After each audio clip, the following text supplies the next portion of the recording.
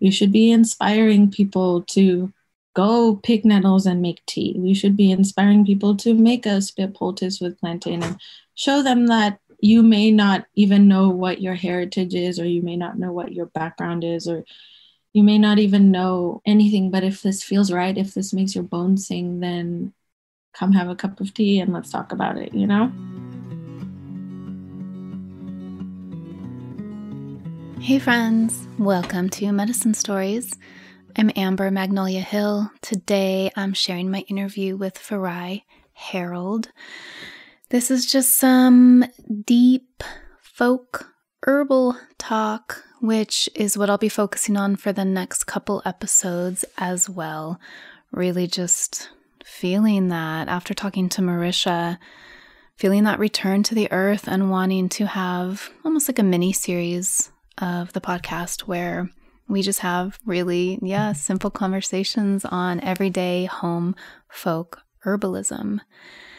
So let me tell you real quick about the Patreon giveaways. The first one is from my guest, from Farai, and it's a really beautiful, I'm loving the looks of this, PDF, ebook, 17 pages, 10 herbs for the family medicinal herb garden.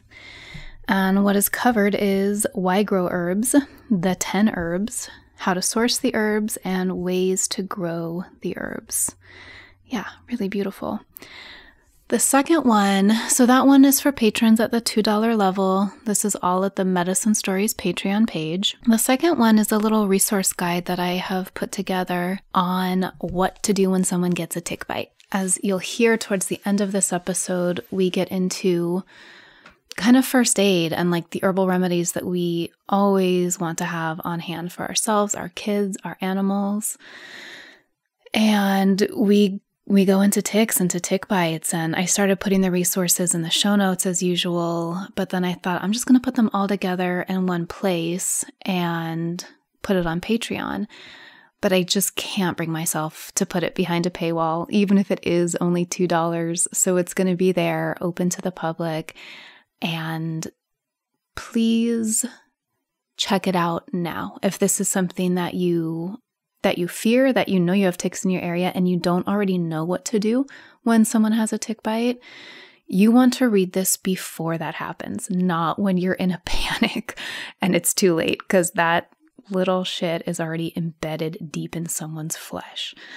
So it's there. There's also one link to a resource I really like about Lyme, but in general, I'm not trying to give any advice or opinions on Lyme disease because I don't know very much about it at all. But I do think that resource is a pretty good one.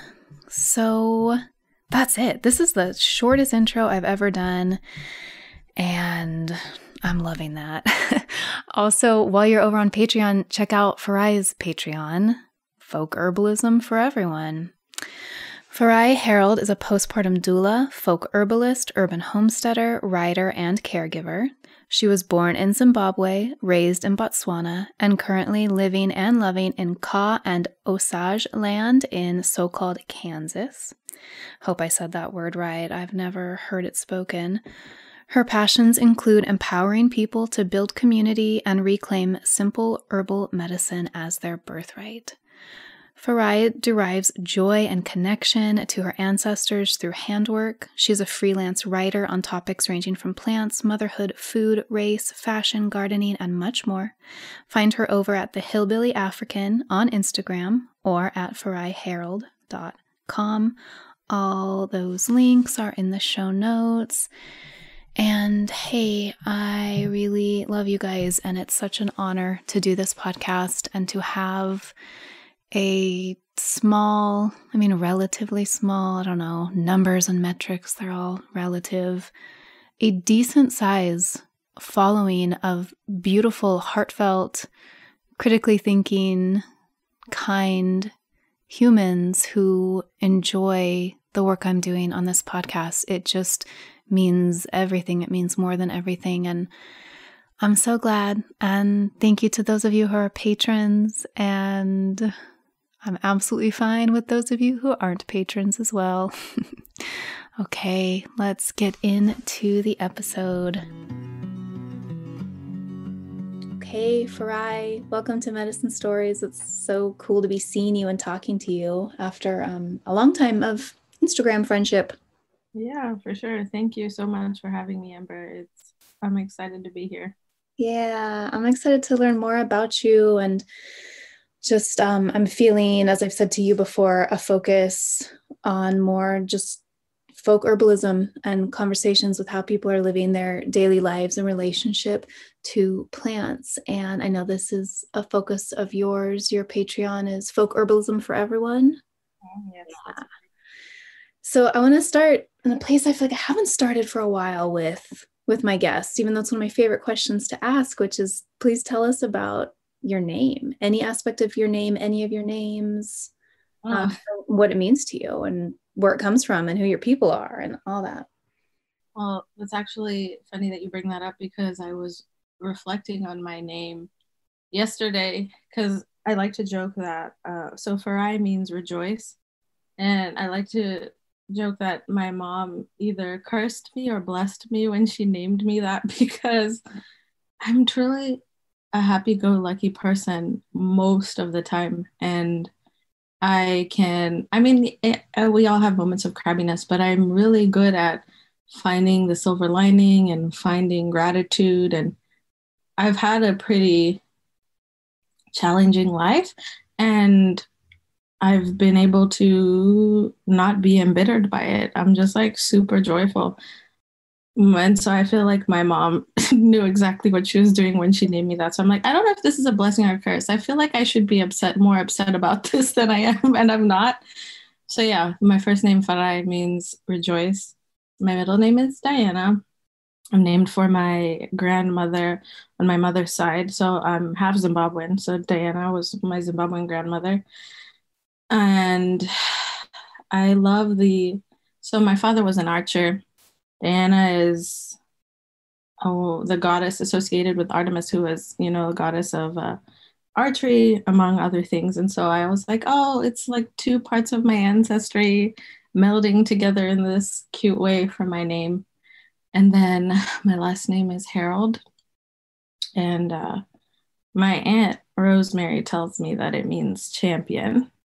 So I'm like, yeah, I'll be a joyful goddess of archery champion any day.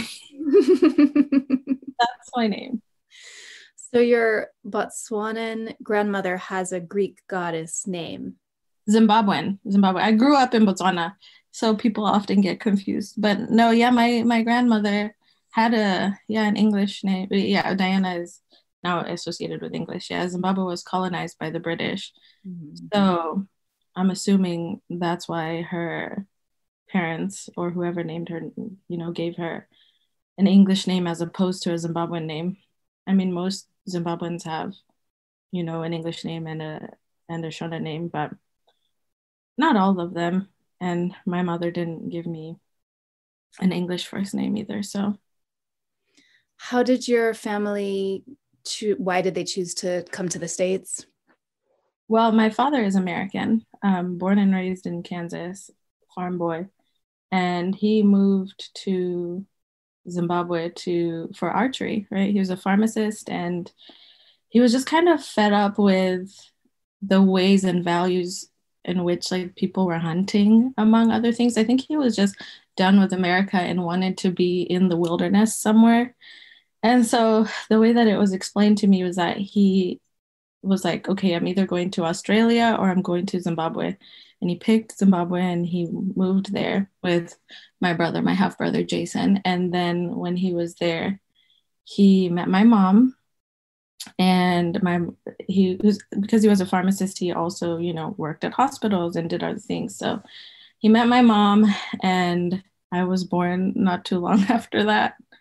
And most other than my brother Jason, who lives here, and my father's family, my dad I feel like he found his place there, and he didn't come back. He died there. And my mom also lived there. My mom's side of the family, they're scattered around the globe, but mostly my family's in Southern Africa or Kansas. And so when you came to the States, was your father still living? It was like the three of Yeah. you. Yes, he passed about 5 years ago, and I moved here when I was 18. So my dad had this really weird, I mean, he moved to America, I don't know, maybe 30, 40. No, it was probably like 35 years ago. And life was very different when he left. And when I turned 18, so I grew up in Botswana, and the way that it is that when you turn 18, if you're not from there, you have to prove what you're doing there. Like, are you going to go to school? Are you going to work? And my dad was like, you're going to go to America. You're going to get an education. He was like, you can wash dishes and stay at a boarding house and pay your way through college. I was like, I think he was thinking that college was still like $100 a semester, like it was when he was a kid. So yeah, I moved here when I was 18 all alone. I didn't know anyone. I had never been here before. I moved in with my brother Jason. I hadn't seen him in maybe a decade. But yeah, I didn't know anyone, and I moved here about I'm 18, I'm 30 now, so about 11, 12 years ago. Wow. And the last time I was home was for my dad's funeral about 5 years ago. Mm. Yeah, so I have, dual citizenship because my dad's American, et cetera, et cetera. Yeah. So I'm thinking too of your Instagram name and how that clearly ties into this story. Yes, it does. Some people love my Instagram name, and I've had like a few people get offended by it. I can imagine. Like, so it's the hillbilly African. Yeah. And what have they found offensive? The hillbilly part, they think that I'm making light of it. But the fact is my family's from southern Kansas, and I have lineage from the South. My family they are hillbillies. Not all of them, but the way back when they were. So I love, I thought it was hilarious when I came up with that, and I was like, I'm rolling with it. Yeah, it's definitely intriguing. I say the same thing about my family and my dad's line, the Hills. So literally their last name is Hill. And they were just like in the hollers of North Carolina. They were moonshiners. And I've seen the photos, like, though they were real hillbillies. Like, I don't mean this in a negative way, even though I understand that word does have negative connotations for people. Sure. So I'm thinking our daughters are the same age. So your little one probably has not gone back to Botswana. No, not yet. Not yet. We got our passports and her passport right when COVID hit with the intention of going home in December of last year. And that has not happened. I'm so excited to take her there. And for her to see everything and to just be immersed in the culture, because I haven't been to Zimbabwe, which is where I was born, since I was 16. That was the last time. And it's one of the most beautiful places on earth. And I just can't wait to just for her to be in the flora and fauna, and just to I can't wait. Yeah, I was going to ask you, so do you have memories of herbalism or any plant connections in your family or for yourself when you were growing up? I mean, from my African side, right, from my Zimbabwean side, the only people that I knew to be working with herbs were what we call witch doctors, sangomas. And because my stepmom was Christian and I was raised Christian, I use that loosely. We were sangomas, and they were kind of looked down upon, right? They were seen as like working with the devil and all this stuff. And so that's what I knew of, like, people that worked with plants. But then my dad was an animist. And so he very much had like a deep relationship with the flora and fauna of places, and becoming intimate with places and knowing things. And if you feel like you have an infection, chew some garlic. And so it was really strange. Like, my dad was the one, even though he wasn't from Botswana, he wasn't Zimbabwean, he definitely took the time to learn and become a part of wherever it was that he lived in. And so now in my adulthood, I can reflect and see, like, those were my first examples of herbalism, essentially. And then I also remember me like making rose water and like making potions and things like that when I was a kid. But no, My family, we lived in like the suburbs. My family was not very, my Zimbabwean family anyway, they weren't incredibly traditional or tapped into the land. Like we had a garden, but no, there's like a whole other side of that that I would love to tap into and learn from like a Zimbabwean herbalist or something like that, because that's a part that I feel like is definitely missing. I know in my lineage that we have witch doctors, we've had medicine folk, but no, none that was passed down to me from that side of my family. How do you know that? Like, what are the whispers of those people in your lineage? Okay, so this story was from I don't want to say that I'm clairvoyant, but I just want to say that but I do want to say that I would get these feelings and inklings about things. I would know things about people before they knew them, and then I would call someone who I'd get a feeling about. And typically when I'd call them, they'd be crying and they'd be like, "Oh my God, this is happening," or and I'd be like, "Oh fuck, like I knew this. I knew that this was," and I was like, I was young. I was maybe 18, 19, and I was in this new country and I was inundated with all these feelings and emotions, and I was struggling and so scared. And I just kind of was like, I'm done. Leave me alone. Whatever you are, like, I don't have the mental space for any of this. So it left and I was cool. I was living my best life, moved to the town that I live in now, met my partner who I've been with for 9 years. And I took a trip with a cousin of his to this woman. Well, no, yeah, to this woman. The way that Americans treat Africans is like, oh, you're from Africa. I know somebody who's from Africa, even if we're from completely different places on the continent. And so, yeah, my husband's cousin was like, oh, I know this Kenyan woman. You should come with me to go meet her. And I was like, okay, I have nothing better to do. I'll go with you. So we went to this town and there was this Kenyan woman and we didn't get along, obviously, because it's just two random Africans put together. And I left and I went with Anthony's cousin, into the store. And it was like a metaphysical store. And my hackles were immediately raised. I'm like, oh no, this isn't exactly the kind of place that someone like me is trying to avoid.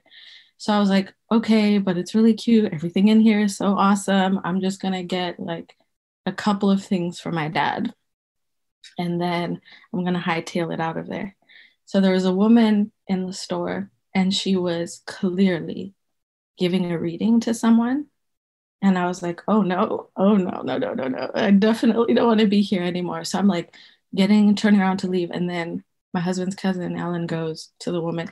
He essentially is like, what's your gimmick? And the woman was like, excuse me? And he was like, what do you do? And I saw him being rude to her. And I just was like, I think what he's trying to say is, what kind of readings do you give? And she basically went on to read him she said, I don't advertise because spirits talk to me and then I relate to that to the person. And the spirits don't always have something to say about people. So then there's nothing to say. So I don't really advertise. And he was like, well, what are the spirits saying about me? And she went on to like read him for Phil, like things on the way to the town. It was about an hour drive. He opened up to me and told me things like experiences about his childhood, his feelings about his dad. And when we were done talking, he was like, these are things I've never told anyone. And he was like, I'm so glad that, I felt comfortable enough. And yeah, she went on to tell him everything that he had just told me. And we were both just like jaw dropped, like freaked out. And I was like, okay, I definitely don't want to be in here anymore. So I leave and then I come back because I still wanted to get that thing for my dad. So I go to the checkout line to go pick up, to pay. And I'm like trying to have the other staff member check me out. And she comes to me and she essentially tells me all this stuff about me. One of the things, including that I have like powerful medicine folk on both sides of my family, and that I am, a healer, and the things that I touch with my hands are, bless things. And I was young. I was maybe 22, 23, maybe. And she was like, yeah, you fully won't actualize it till you're in your 30s and all this stuff and all this stuff. And I was like, good day, ma'am. But so I kind of forgot everything that she said about herbalism and medicine, but I remembered her talking about my family, my ancestry, right? Because that's always been something that, as a person of mixed heritage, it's like something that we can grip to when we're feeling so displaced in the world. So, yeah, that's how I know that I have medicine folk. And I've corroborated, like, I later on found out that my great grandmother was an herbalist. I later on found out about other things in my past. So, yeah, that's the long and short of it. Yeah, I love that. It reminds me that I had something similar. I was about the same age, early 20s, and I ended up with this astrologer guy, old man, elder, and someone told me like he's like famous, and he ended up looking at my chart and he said, you're a teacher and a healer. And I was like, you clearly don't know me. Like I'm a lost little child. But those things kind of stick with you. They stick in the back of your head and you grow and you learn and you follow your heart's calling. And suddenly here I am at 40 being like, oh, like in a way I am fulfilling those roles, or I see myself more as an intermediary and bringing teachers and healers into people's lives. But just, I love thinking about how these seeds that can be planted in a young person's mind and heart can blossom later in their life. Yeah, like I was already at the beginning of being interested in herbalism, but it had to do with like my hair, using rosemary to make hair rinse teas. And I felt so good and it felt so right. But I didn't make that inclination. I didn't make that connection at all until I was at one of the apprenticeships that I did for 6 months with one of my teachers. And I was in her garden and I was like, oh, I'm doing exactly what that woman said I was going to do. Mm-hmm. Yeah. So I was going to ask you what, if any, formal study you've undertaken? Nothing formal. I mean, I've taken lots of online courses.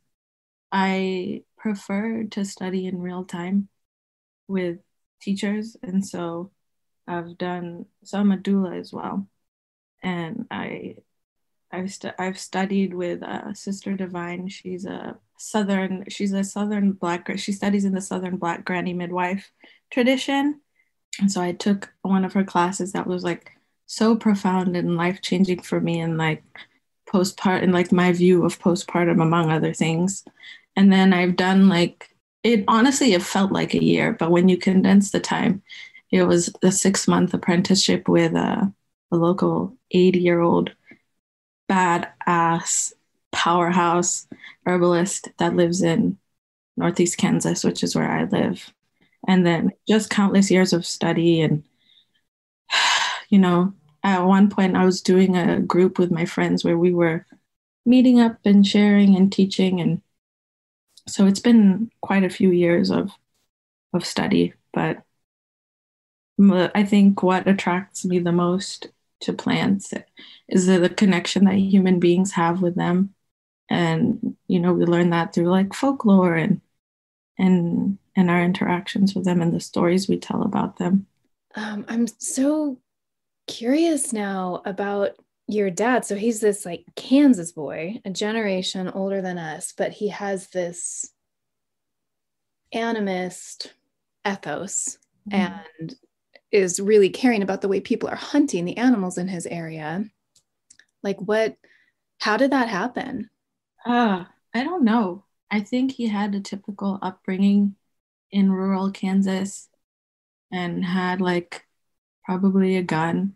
And if I remember correctly, so I was born, my dad was like 48 when I was born. So he had lived his best life already before I came along. So the things that I know, I pieced together from like stories that he's told, as well as my siblings. He was, at some point, he was using guns, I think, in the beginning. And then he got into archery. And then pretty early on. And then the archery, he began to like study. He was a very hands-on guy. So he's like, okay, if I'm into bows, then I'm going to learn how to make them. So I'm going to learn what trees go into long bows. I'm going to know how to do this and what. And I mean, like he made his own string. He made his own bowstrings. He fletched his own arrows. Like I got to see him do all those things. And growing up, he had this just intense reverence for animals and life. And I think I'm the one that got to experience that. My brother Jake didn't.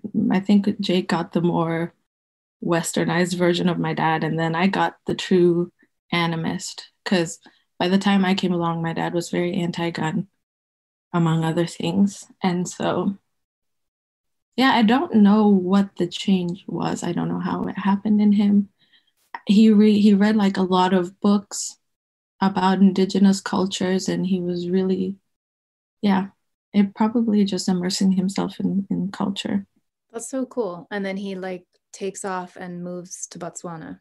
Zimbabwe first, and then when the political climate started getting bad in Zimbabwe, we left and moved to Botswana. Yeah. How old were you when you made that move? From Zimbabwe to Botswana, I was about 4 or 5. Did you grow up speaking English? Yes. Yes, I'm multilingual. I speak Setswana and Shona.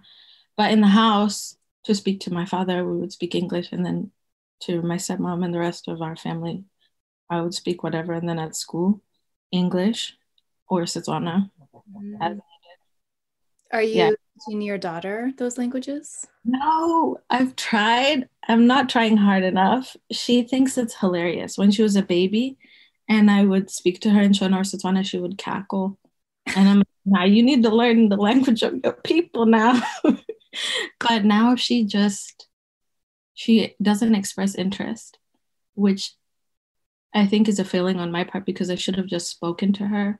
But I'm the only person around me that speaks it. Like my husband has learned some cuss words, but it's not enough. And so that's part of the reason why I want to take her home is so she can learn. She has an African name. So I'm like, yeah, I want you to be around your people and see what it's like. And what is her name? Tandiwe. It was my mother's name. And do you call her Tandy? Tandy, yeah. Yeah, that's what I see that's how I read it when I'm reading on Instagram. I can imagine how strong that pull is to take her back there.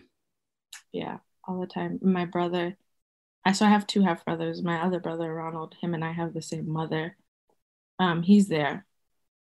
And he's her godfather. Like he was my postpartum doula when she was born. I love him so much. But yeah, so I want her to go and be with him and be with his kids and just, I have this story that I wrote. It's called Fruit Bearing Trees. And I just talk about like this time in Zimbabwe. I remember in my childhood of like, and my uncle's property just having mangoes and avocados and watermelon and just the lushness and the beauty of it all. I just want her to experience that, and also pride in that. Yeah. Is there any other living family still there? Lots, but this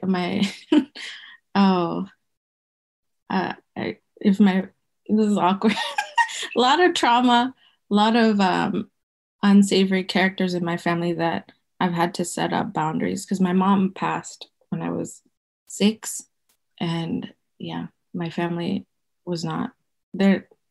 I don't want to say they're not good people. There's only a few good people in there. So other than my brother, I'm not close with a lot of them.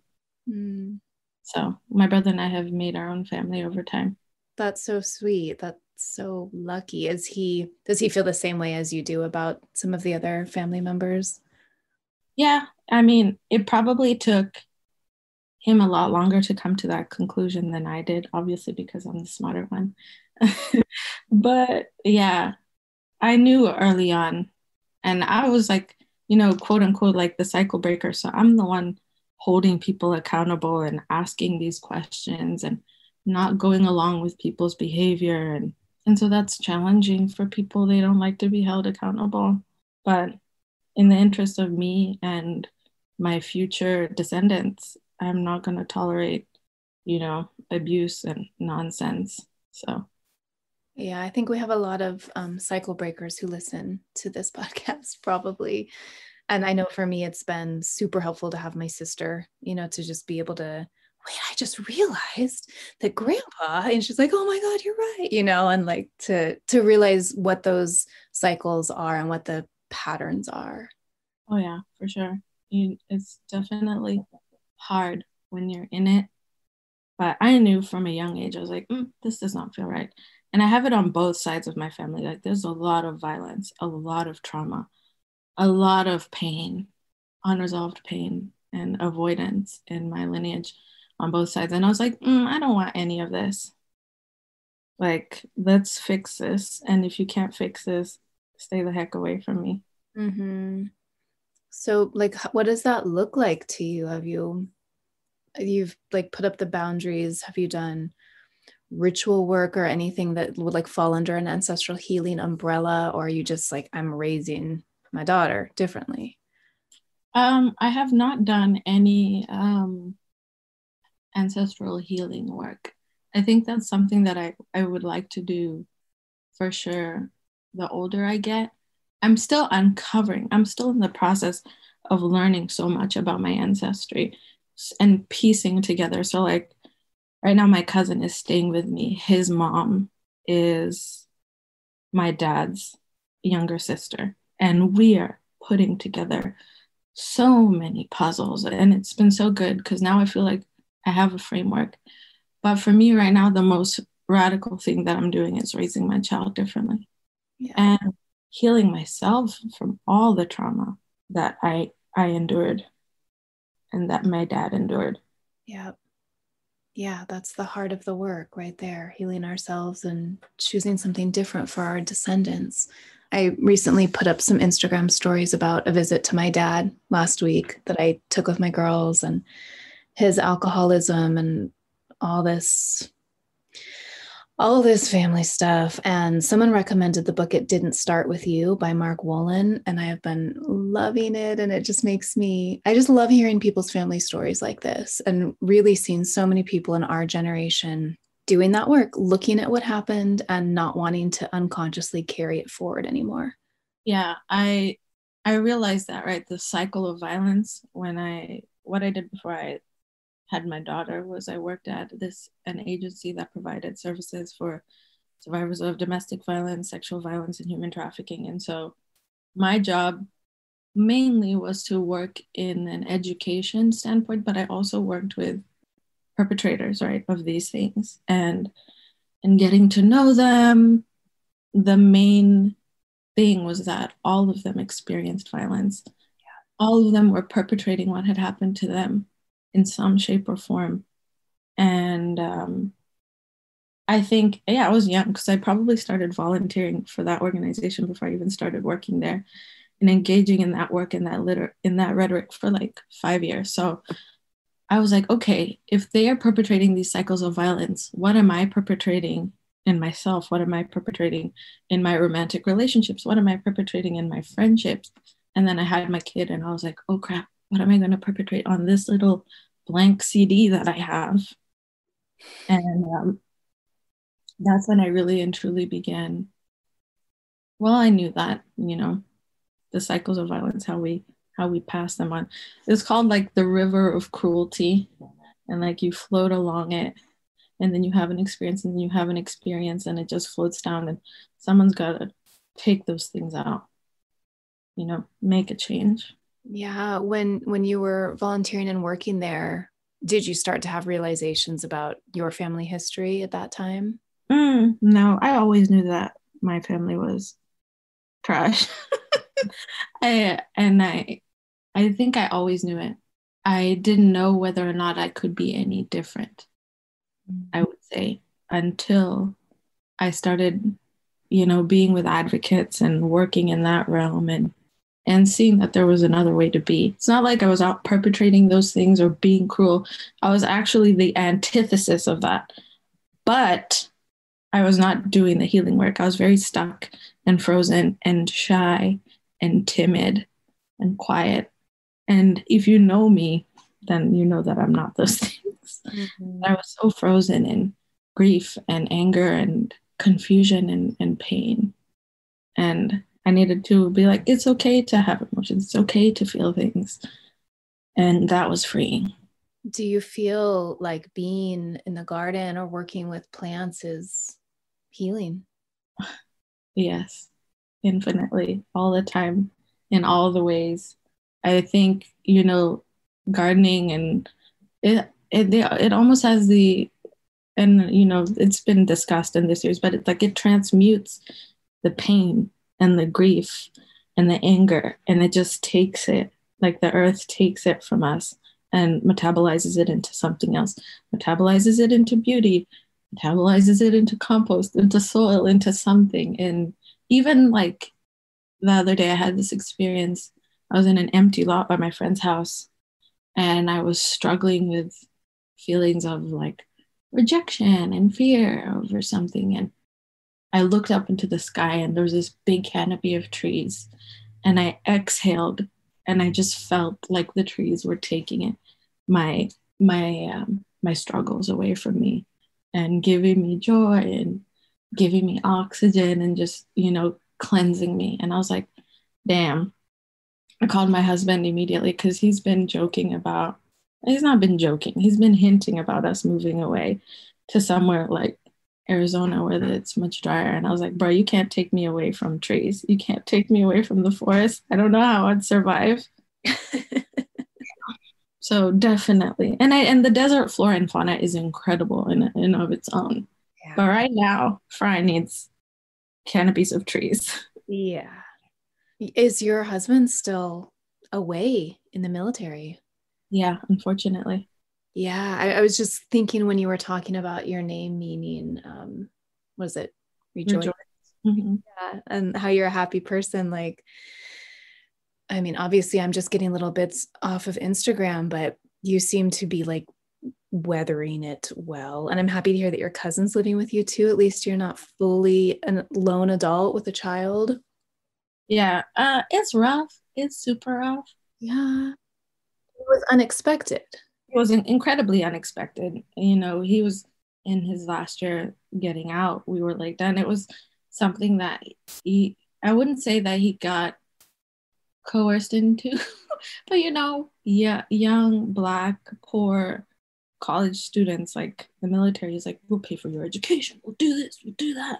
And so it seemed like the most viable option and the smartest option for him at the time. And also looking forward to the end of his, every man in my family has served. And so I'm incredibly anti-military. I don't know if I should say that, but I am. And so this was like a really rough part of our life, one that I wasn't happy for. And then boom, last year he's gone in a pandemic. And I would not be able to even be standing if it wasn't for my amazing community and supportive friends. But it's been super hard. And he's been getting, lots of pouting and complaining for me sometimes. But we're good, and we've still got a ways to go, but we're making longer to the end of the year, October, hopefully. That's so crazy to me. I don't understand the military at all, and that they can just be like, boom, we're uprooting you and you've got to do it because you signed up for this and you're still within the terms of your service. Yeah, I am not even going to begin to explain. I mean, not explain, but even try to understand, because they do so many things that make no damn sense to me. Like so much modern American, Western, everything culture. Right? It's so like counterintuitive. It's so anti-life. Yes. I was literally telling him that this morning, like the food that they feed them. Yeah. Soldiers. And I'm like, if this is like supposedly the best, right. What is it? What do they call it? The best military on earth? I was like, why are we feeding them processed foods and garbage and then expecting them to function optimally? Mm-hmm. Yeah, it doesn't make sense to me. Yeah, and removing them from their families and loved ones. Like, I'm just anti-military in general, so there's no way to justify any of it to me. Oh, But I've been that way since childhood, yeah. so it's been an interesting conundrum. It seems to me too, like that book I was talking about, and then I've also been reading a book by Oprah and Dr. Bruce Perry called What Happened to You. And it's about trauma. And like the thing that heals trauma, obviously there are many, but the main one is connection with other human beings, relationship. And so here, like you said, it is a somewhat coercive way that the military recruits a lot of people. And a lot of these people have been through a ton of childhood trauma, and then they just go into this a brotherhood. It gives them family, it gives them camaraderie, it gives them a sense of belonging, which is all that human beings want. Yes. And it's a sense of belonging. Yep. Companionship, inclusion. And those are all promises that are made to the people that they, recruit. Yeah. And I think that's how warriors have always been trained in all cultures, right? Like through those bonding rituals. Yeah. But then there's this whole, all these people left behind. Right. And that's my big thing. Yep. But you guys have seen him? Yeah. We got to see him in January for my 30th. We went to the Grand Canyon. And then hopefully he'll be home for a few days for my daughter's birthday. And then, who knows after that? It's touch and go.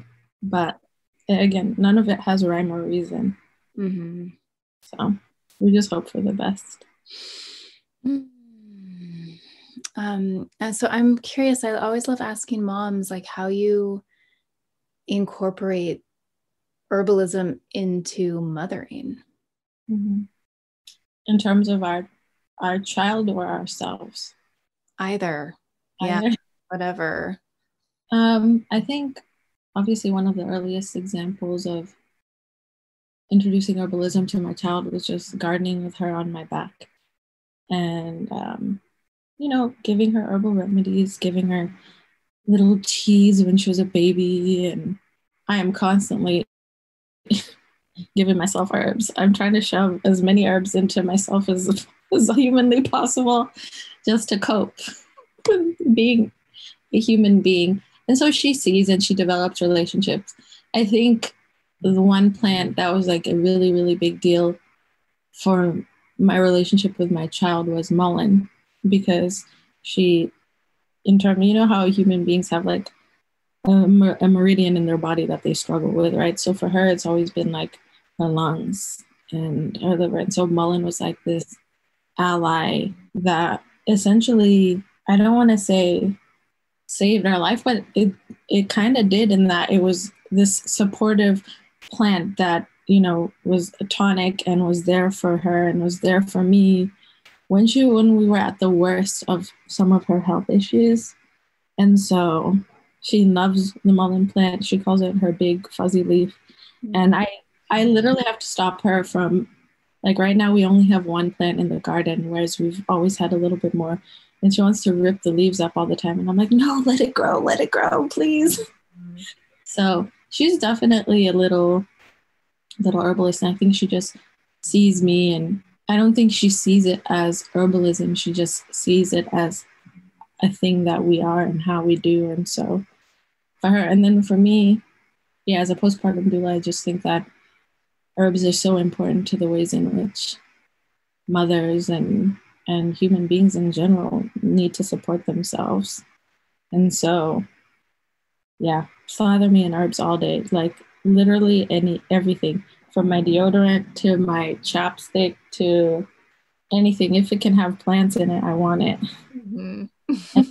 Just like, my way of self-care, but also nourishing and nurturing myself.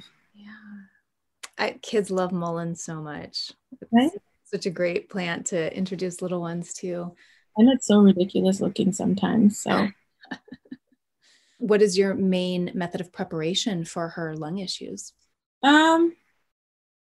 Teas, and then tinctures. So I'll put the tincture into a tea. We had mold pretty badly, in our bathroom, and I am very allergic to mold, but it was setting her off too. And so one of the things that I was doing was making these oat baths. So I'd powder the oats, and I'd powder herbs, nourishing herbs like calendula and chamomile. And I know I'm sure I did other things, but I can't remember off the top of my head. But yeah, so like those oat baths, and I would make almost like a gelatinous bath in the tub for her to sit in, because she was also getting a rash. Her skin was so irritated from the mold in the bathroom. So that's one way. And then salves with, kids, they spend so much time outside. So plantain salve, calendula salve for scrapes and bruises, and then teas. Oh, you were asking about health, about Mullein and lungs. My bad, I got distracted. Dr. Aviva Ram, I love her. She has that book, Naturally Healthy Babies and Children, I think. And it's called Auntie Aviva's cough syrup. And she has a recipe for the book, in the book. And it has many things. And I think one of the first times that I ever started making that, I didn't have everything that it needed. So I just made what I had. And one of those things was Mullein. And I made that, and it was so incredible and amazing. And yeah, I haven't looked back. I always try to have Mullein on hand for things. And one of the easiest preparations, obviously, is tea sweetened with a little bit of honey for kids. And then make sure you're straining it through that fine, like a coffee filter, because Mullein has those irritating hairs that could affect some people. Yeah. I love that book. I got that book 15 years ago when I was pregnant with my oldest. And it was just so many times I was so happy it was on my shelf. Like, that book is a lifesaver. I don't know. I recommend it to anybody that has a child. Because it's like alphabetized by ailment. So anything that's going on with your kid, you can just open that book to get some help. And yeah, I will never not refer to it. We've never had ear infections or anything, but she recently was having ear pain, and I was like, oh crap, I don't even know what to do. Because even if you know how to interact with plants, you don't always know what to do off the top of your head. And so to have that is amazing. And yeah, she had swimmer's ear. Oh, yeah. She talks about that. And I was like, oh, thank God, Auntie Aviva. Uh-huh. Even her podcast was so helpful when my daughter was a baby. Uh-huh. So what did you do for the swimmer's ear? I've always just got the alcohol drops from like the pharmacy. That's what it was. So yeah, that's what she prescribed. She also suggested a warm hot water bottle, them lying on it to encourage the water to drip out. I believe that was it. And then getting the alcohol drops. Yeah. I was at the river a few years ago, and there was a family whose blanket was near ours. And the teenage boy was like, oh my gosh, I've got water in my ear. And he was like miserable. He's like, I want to go. I feel so crappy. And I always have those alcohol drops with me when we go to the river. So I was like, excuse me, couldn't help it over here, and the family had never heard of them before. And he used it. And he was like, oh my gosh, it's gone. Thank you. And I didn't know about it either until someone told me about those. And they're so helpful if you tend to get water in your ear. Yeah, I was really grateful to know that. Yeah. And yeah, I know, especially when it's yourself or your kid who has something pressing, like it is really hard to remember what to do. And then you talk to someone or you open the book and you're like, oh, of course. Yeah, no, of course I'm going to be using Mullein for this, but when you're triggered, it can be really hard to remember. Yes, exactly. And that's why I keep that book on me all times. Like, I actually want more than one copy. Floating around in the house. Yeah, I've made ear drops by just putting garlic and mullein in olive oil, or sometimes I'll do it in the St. John's wort oil that we have already made. But my kids have never had ear problems, so we've never had to use them, and then they go bad and we throw them out. But I always want ear remedies on hand because earaches are so terrible.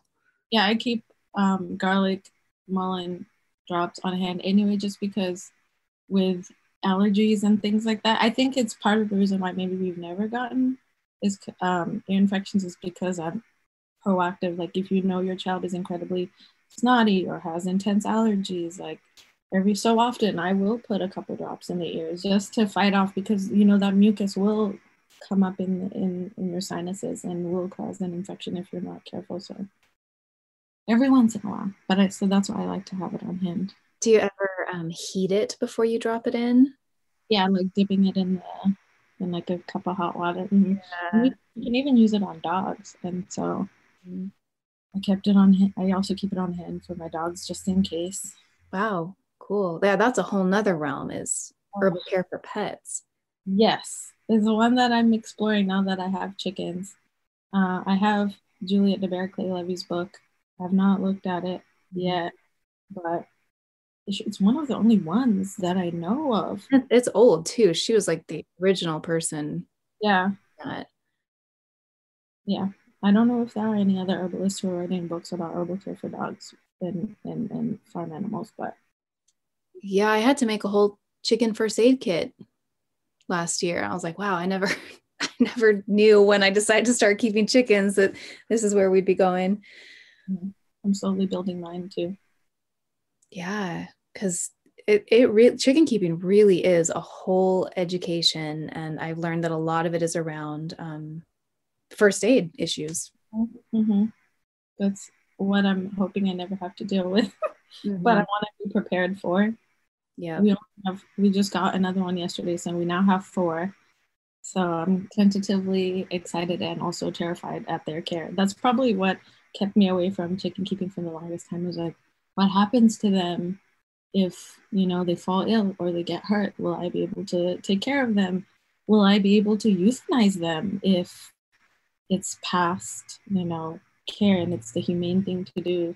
Yeah, there were all these questions that I had to contend with before I felt comfortable.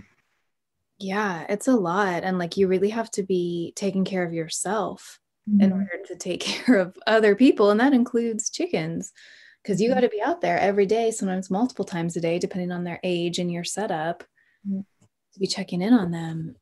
Well, one thing I was thinking about is that it's kind of like how our conversation is going towards like herbal remedies to have on hand with kids and chickens, is any kind of wound spray. And I've never made one myself, but I always buy them from other people when it's time, with like alcohol, some sort of antiseptic medium with antibacterial herbs in it, like yarrow or something. And that came in handy with our chicken who got attacked by, we think, a raccoon last year.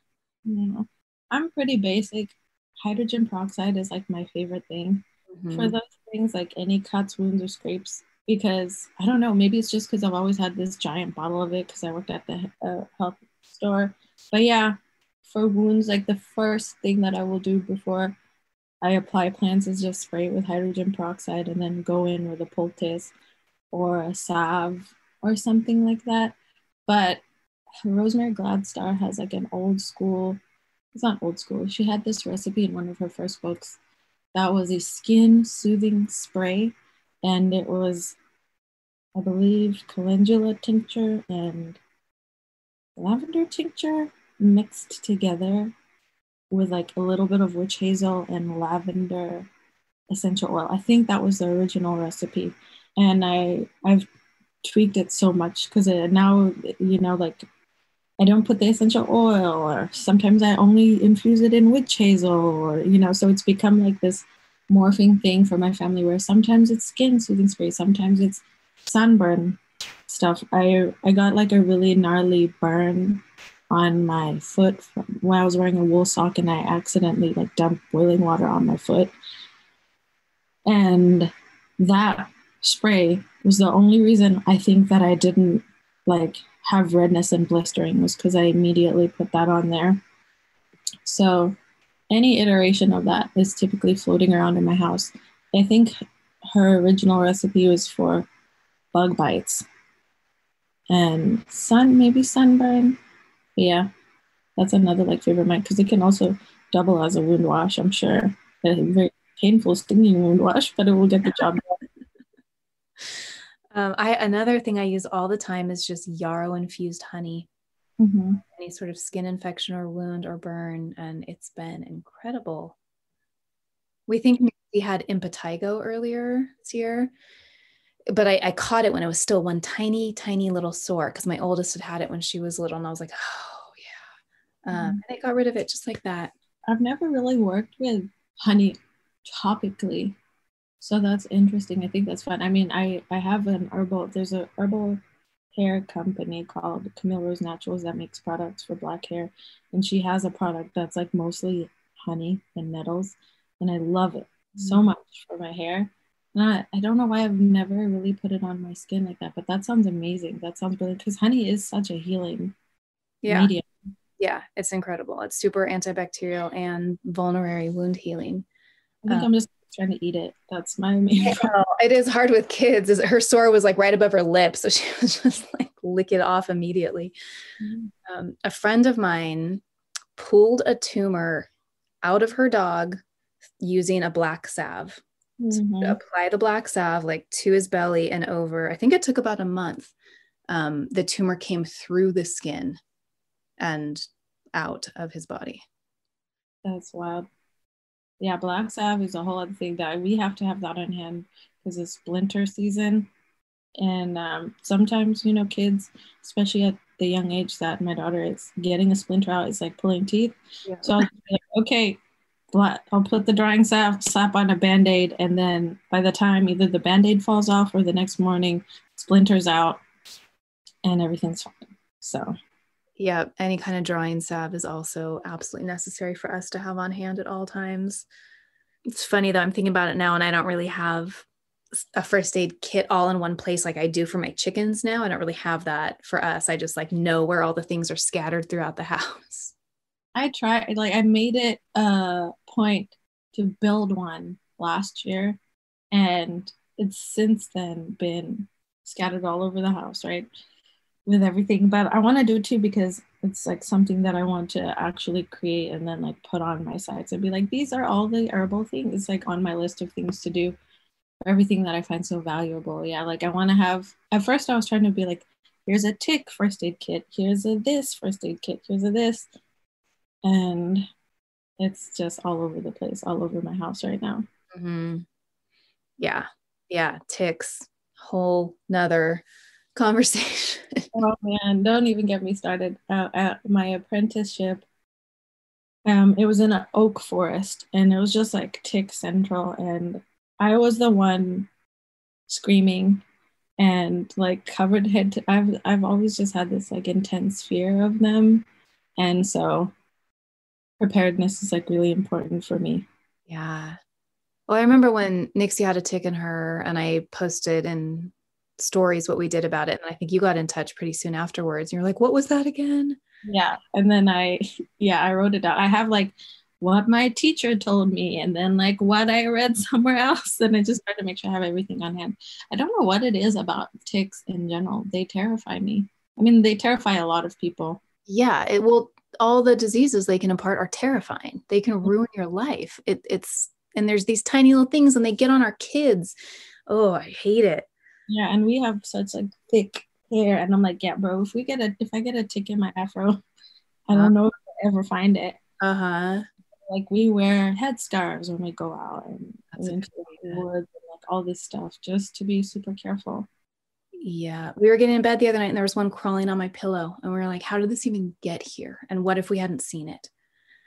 I don't remember. We just put some tinctures on it. That's because I'm sure people are going to be like, Amber, what did you do when Nixie got that in? But she got one recently, again, right at her hairline at the very center of her neck and back. And we just took it out and then put in, I think, andrographis tincture. Yeah. Well, first off, get a tick pick. Is that yes? Yeah, one of those. And then, yeah, andrographis tincture, and then homeopathic ledum. We don't have that. Yeah. And there's like a few other things. I did a drying salve on it too with a Band-Aid for overnight, just in case there were any little pieces of it left in there. Yes. And then we repeated that for a couple weeks because it had been pretty deeply embedded. Yeah. That's about the same that I would do. Yeah. I have an album in my phone of just tick related posts people have done and different ideas. Cause again, when it happens, you're like, yeah, exactly. I keep one on the fridge, and then I try to have everything readily available, like on my kitchen door. And then I try to have a tick pick in the car, a tick pick like in the kitchen underneath the stove, and then another one in the bathroom, just in case. Yep, that's a good idea. Oh, and my husband, when he pulled this last one out, he just immediately put it in the toilet and flushed it, because that's what we do when we pull them off our cats. Mm-hmm. So we had to be like, remember to not flush it next time. Remember Right? to put it in the Ziploc. Yeah, that it always brings out the violence in me whenever I find out. I'm like, die, and I'm like, oh no, wait, I Yeah. need to you. Have you ever had one sent in for testing? Never. I did get a bite, and I was reminded of Facebook memories the other day. Like, I got bit on the belly. Don't even know where it came from, but I got the Bullseye. bullseye, and I did not know at all. I was 19, and I had a really violent oral infection that same year, and so I had to be on a plethora of antibiotics, and I'm sure that's what Mm-hmm. saved my life. Yeah. Uh, like piecing it together later on, because ooh, child, who knows where I'd be now if I know so many people that have had undiagnosed or misdiagnosed Lyme, Yeah. among other things, and so it was a blessing in disguise. Yeah. Well, also, I've just been recently learning. I started following a woman on Instagram named the Holistic Mom or Mother, maybe, and she's really Lyme focused, and she's so fucking smart about it. I feel like it's one of those things where it's that just people have had to like step up, because the medical community has failed people for so long with this one. But people can get the bullseye and never develop anything, or people can you can send the tick in and it will test positive for all these co-infections, but you'll never manifest. It's like with anything else with health, it depends Exactly. on the terrain and how it's going to hit. Exactly. I don't know. Or yeah, you could get the bullseye, and then it would only show up in your body way later on in your life. That's Right. what one teacher told me, and I was Yes. like, fun.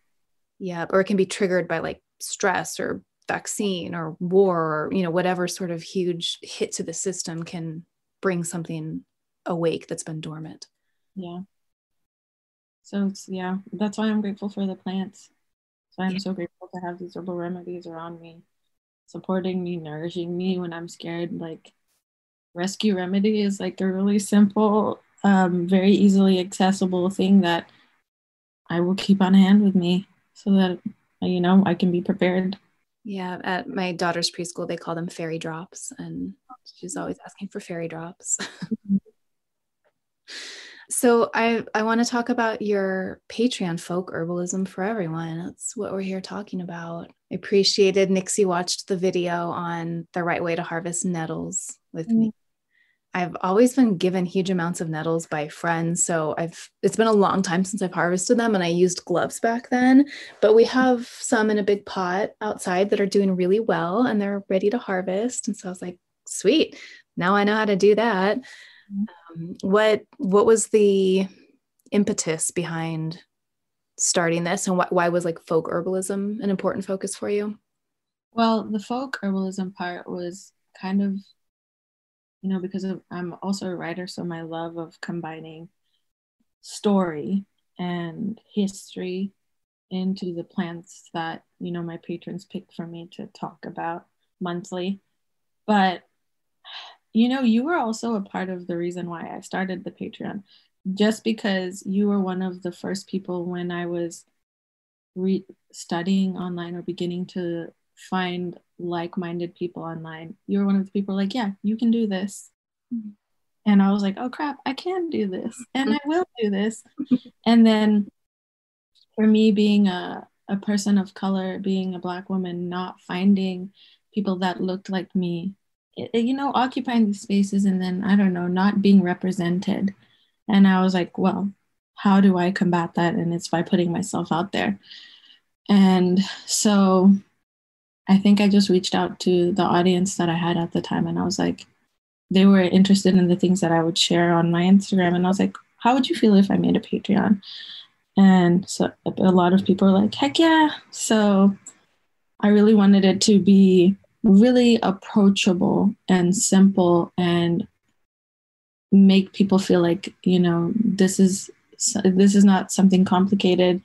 Oftentimes I also saw that I was seeing on Instagram specifically, right? I also feel like with the pandemic, natural living and like herbalism and things like that kind of got really elevated and became really popular. And then I also saw like a lot of gatekeeping and people being like, well, you can't be an herbalist if you don't have a clinical education. You can't call yourself this or you can't do this. And I was like, this is detracting away from the actual reason that we're all doing this, which is like a love of plants. Like we should be inspiring people to go pick nettles and make tea. We should be inspiring people to make a spit poultice with plantain and show them that you may not even know what your heritage is, or you may not know what your background is, or you may not even know anything. But if this feels right, if this makes your bones sing, then come have a cup of tea and let's talk about it, And so that's where my Patreon came from. Hell yeah. That makes me so happy.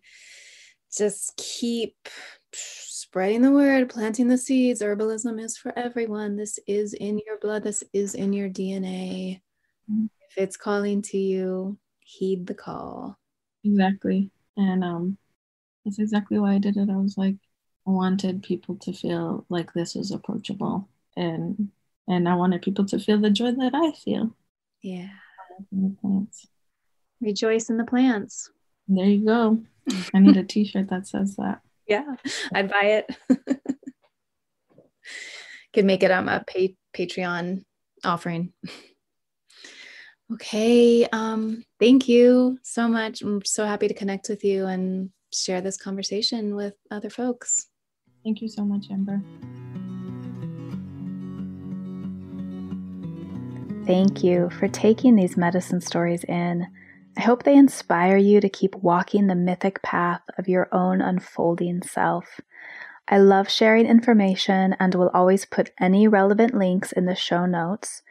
You can find past episodes, my blog, and our handmade herbal medicines at mythicmedicine.love.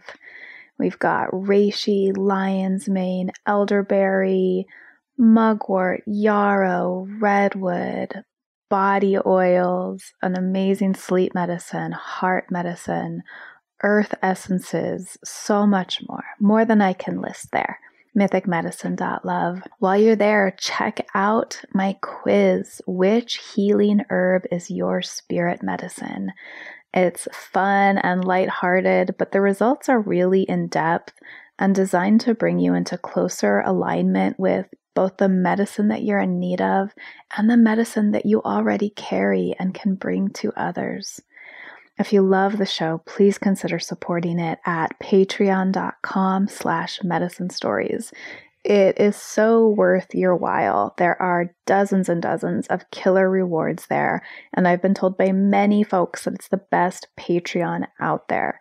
We've got ebooks, downloadable PDFs, bonus interviews, guided meditations, giveaways, resource guides, links to online learning, and behind the scenes stuff, and just so much more. The best of it is available at the $2 a month level.